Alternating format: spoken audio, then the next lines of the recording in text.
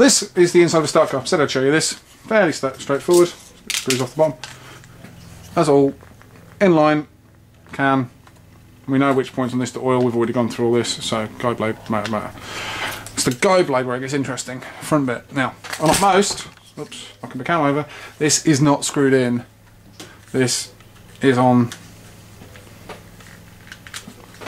Well, hopefully you can just see that there. It's a peg. I need to push this through with.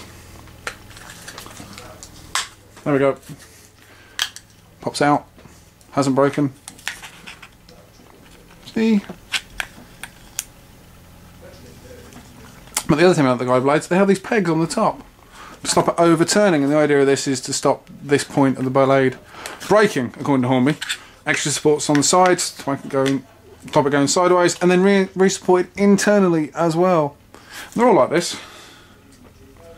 It is quite hard to get the guide blade out. The problem is the guide blade. Sometimes it will shatter across the middle here, knocking the back off. They are working on this. There are some nylon guide blades that, instead of plastic, well, instead of polyethylene, plastic, nylon plastic instead of plastic, that are making it stronger. We were testing them here. We were running the cars for about 3 months, every day, and just improved no end. Kept them on. The original guide blades that came, yeah, you'd go through 5 in a day, quite literally. They'd go into a corner too hard and shatter.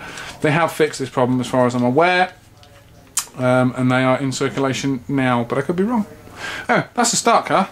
Very basic, nothing to it. And the body, as we know, excuse the tape, is fairly generic.